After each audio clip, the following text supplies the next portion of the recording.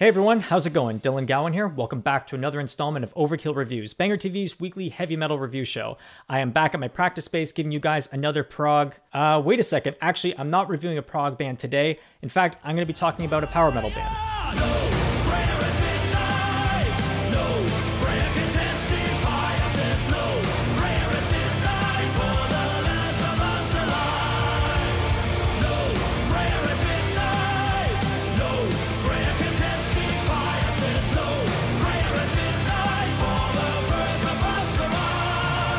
It's a new special album by Powerwolf called Interludium, out today through Napalm Records.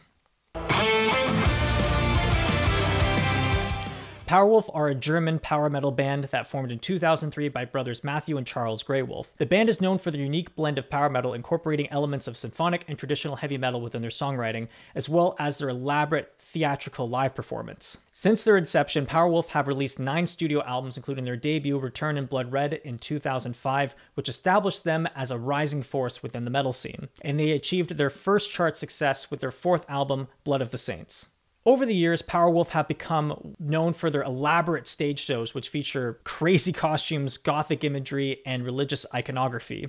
And now, I must admit, I've only really listened to a handful of Powerwolf songs, so perhaps this release is a perfect one to tackle first because it covers 6 new songs and 6 fairly recent ones that are old rarities from older tour EPs and singles.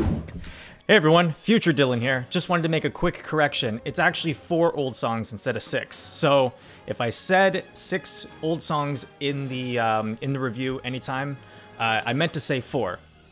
We all cool with the correction? Cool. Let's continue with the video. So my question going into this album review is, does this serve as a good introduction into Powerwolf, and how do the new songs on this release compare to the old ones? Well, let's get into the review.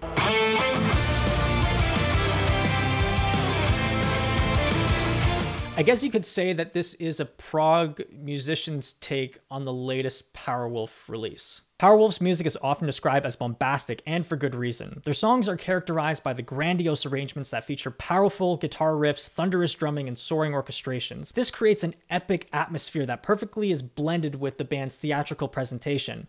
And Powerwolf are able to accomplish all of this with the majority of the new songs on this release leaving a lasting impact. The opening track, Wolves of War, is one that immediately comes to mind, and it just commands your attention. It highlights all the strong components of Powerwolf songwriting. It's a great mid-tempo song, and that made me want to invest in this album when I first listened to it. My Will Be Done, that is by far the best song on this album. It has such high energy and intensity, and it always builds towards something that's really impactful and memorable, and plus the chorus is damn good and shouldn't be ignored. You have to check this out. Preaching my will be done here and now.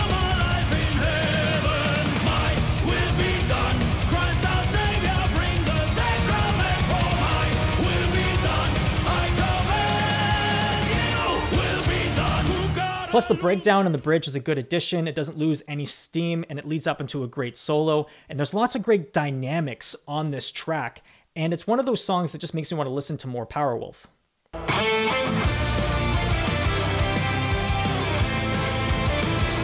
One thing that is undeniable about the songs of Powerwolf is that they're able to craft very catchy and memorable sounding choruses that stick in your head.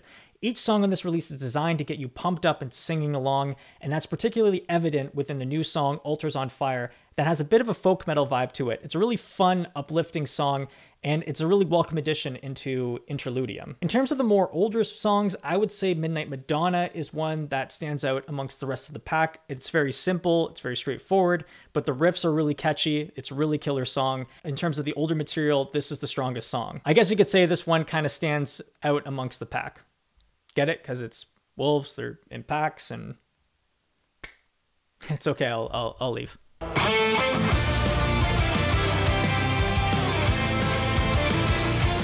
Throughout this release, the band's individual performances on these songs are really strong, but the lead vocalist, Attila Dorn, is the star of the show.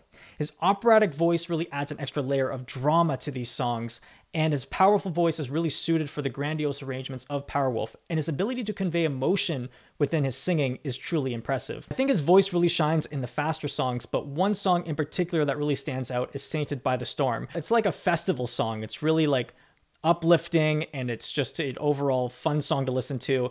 But this part is freaking awesome. Check this out.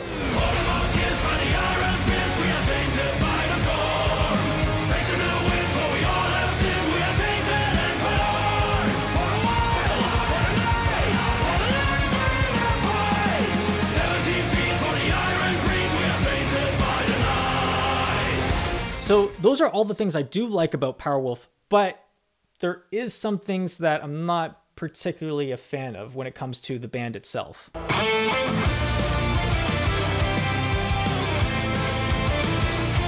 While I do think the songs are good overall, they're a bit too safe at times where I don't think they should be.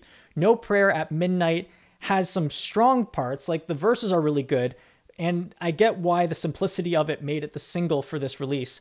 But it just felt like there was only just good parts that were throughout the whole song, but there was nothing that was tying them all together to make it from a good song to a great song. And the chorus that it leads up to, it doesn't really have that same impact as My Will Be Done, because it just seems like it's very flat, which is weird because they're known for having really good sounding choruses and really epic, and there's supposed to be this like sense of over drama to it, but it just kind of falls short with that song. Wolfborn is a decent song. I wouldn't say it's bad, but it's just filled with ideas that I've heard countless times. It's got this heavy Celtic influence that's embedded in it, and I've just kind of been maybe a little ear fatigued from hearing that the last little while. And this kind of sounds like more of a Sabaton song than a Powerwolf song, and I had to check constantly to make sure that this wasn't a cover. I think the more simplistic style of the band is better suited for more of their fast songs because they seem to be able to build into something that's really impactful, and it just suits the band better. And I think they hold themselves back from wanting to try something a little unorthodox. It felt like there were some songs that were a little bit too similar to others. Stronger Than the Sacrament, I think, is a good song, but it just sounds like an unpolished version of My Will Be Done.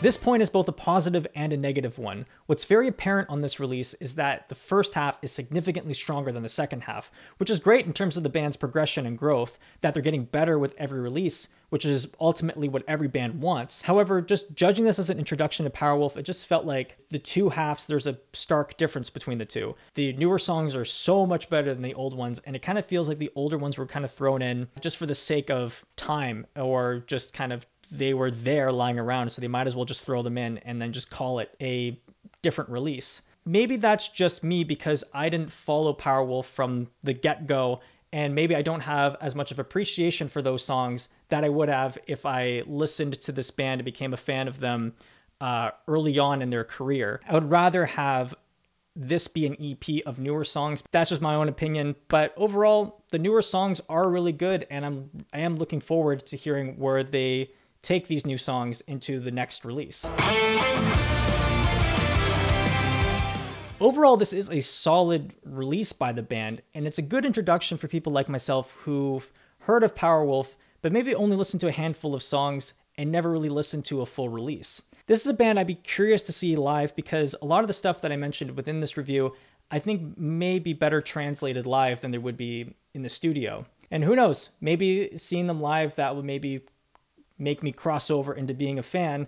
But for now, I still think that they're a good band. They have a ton of potential. They've had potential from the get-go, and they're just getting better with every release. That's a huge advantage to a band like Powerwolf. But for me as a new listener, I'd say that the older songs are more like a 3 out of 5, and the newer songs are more like a 4 out of 5. So Interludium, I'm just going to meet in the middle, and I'm going to give this a 3.5 out of 5 skulls on Overkill Reviews.